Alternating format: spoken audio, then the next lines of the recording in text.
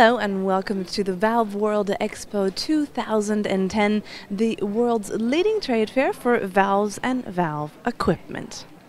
For the very first time, the trade fair is taking place at its new location here in Düsseldorf. Which innovations can the industry expect in the future? We're going to find out here at the trade fair.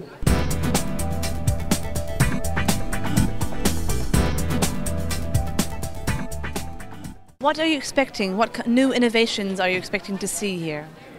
We are looking for new innovation in safety relief valves for shore services in oil industries, and also we are looking for a joint venture for manufacturing actuators, valve actuators and automatic valves in Iran.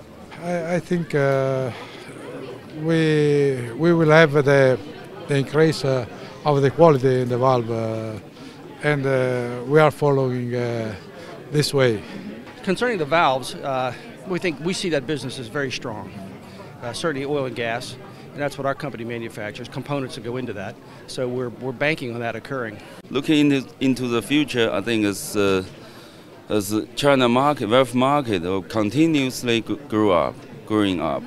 And I've been in valve world from the first time in Shanghai and second time in Suzhou, and this is the first time for me to be in valve world in Europe, and so that's great.